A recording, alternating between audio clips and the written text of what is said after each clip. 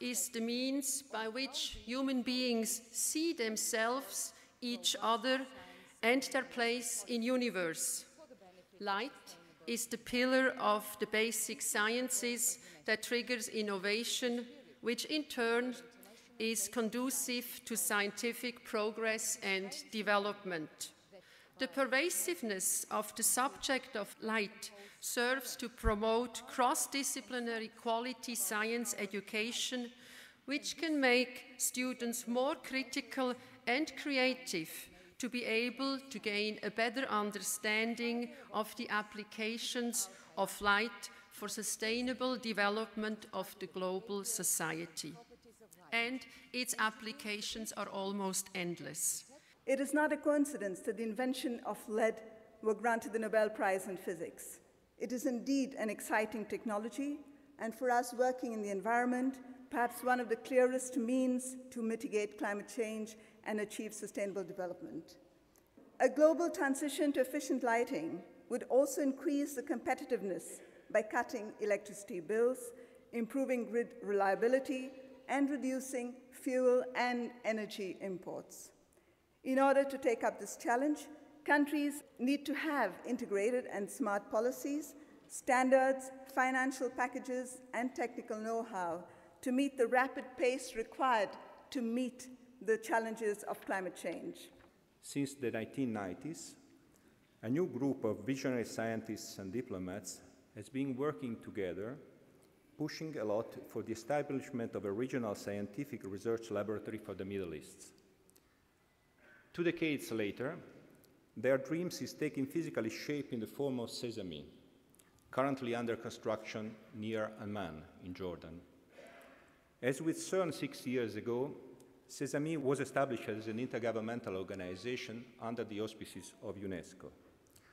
Today, Sesame consists of 9 members, which are Bahrain, Cyprus, Egypt, Iran, Israel, Jordan, Pakistan, the Palestinian Authority, and Turkey.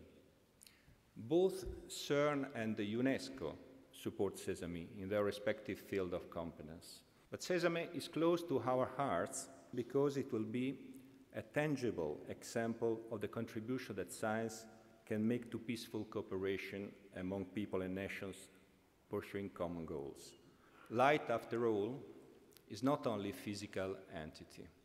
Light is essential to inspire the human thought and to allow humankind to develop in harmony. We, as scientists, we understand the technologies that can change this planet. We understand the technologies that can improve education, that can reduce poverty, that can improve equality and cultural understanding. Maybe it's time for us, I'm talking to my scientific colleagues here, to take responsibility ourselves for ensuring that they're used wisely and made available to all.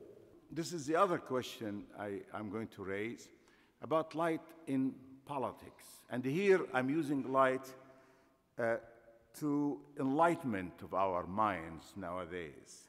I believe a better world perhaps is what I call my 3 A's. First, we have to alleviate the not knowing. This is a huge population in the world of today. My belief is that education and science, especially education. And so we spend a lot of money giving F-16 and planes and tanks and all of that stuff. If you take 2, 3 F-16s, you can make huge effect on education of the world.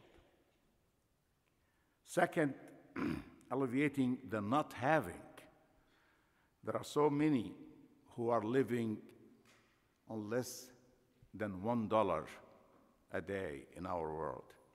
And I hope that we can have the aid with partnership to help these people achieve a better status.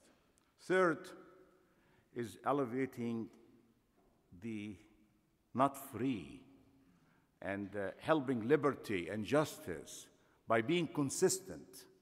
We need dialogues, not conflict, and we need vision and leadership. So I'm going to end by saying that space-time of our world is truly progress and peace in the year of light and beyond. And let's all enjoy life. Thank you so much.